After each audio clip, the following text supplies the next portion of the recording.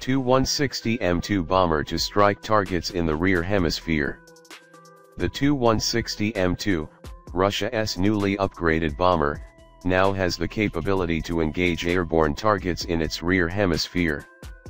This development marks a significant advance in strategic aviation, as the modernized Tu-160M2 has become the first strategic bomber in the world equipped to strike air targets behind it.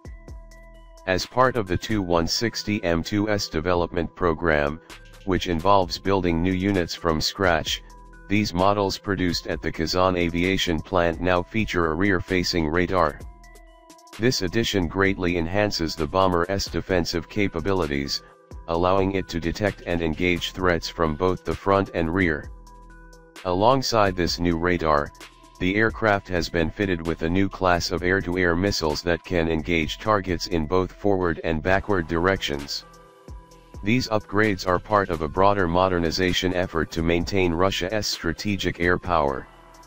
While there have been no official details on the specific types of air-to-air missiles fitted to the updated Tu-160M2, defense experts have speculated on the missile systems involved.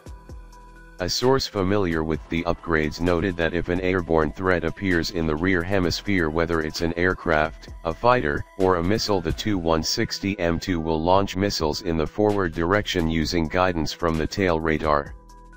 In effect, the missile will be launched facing forward but will orient itself toward the target while in flight. This new technology is seen as particularly advantageous for heavy bombers, which are often deployed beyond traditional defense perimeters without fighter escorts. Standard air-to-air missiles from conventional fighter aircraft are less suitable for a heavy strategic bomber like the Tu-160M2.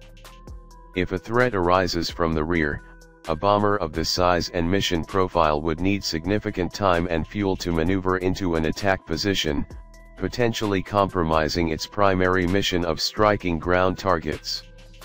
The rear-facing radar and new missile systems mitigate this limitation, allowing the Tu-160M2 to defend itself without costly maneuvers.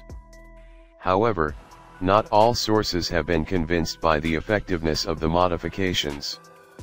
A well-informed insider has expressed skepticism, suggesting that while the Tu-160M2's size makes it feasible to install a rear-facing radar, the existence of missiles capable of making a 180-degree turn mid-flight remains unproven. This claim appears to be at odds with historical evidence of similar missile technology.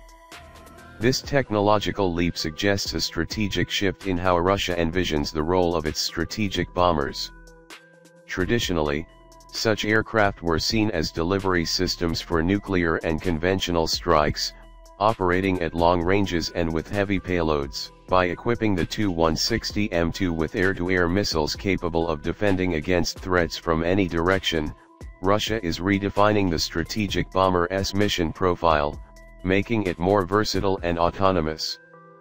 The decision to integrate advanced air-to-air capabilities into the Tu-160M2 may also reflect Russia's broader defense strategy in the face of modern threats, particularly in an era of increasing reliance on high-speed, maneuverable aerial platforms.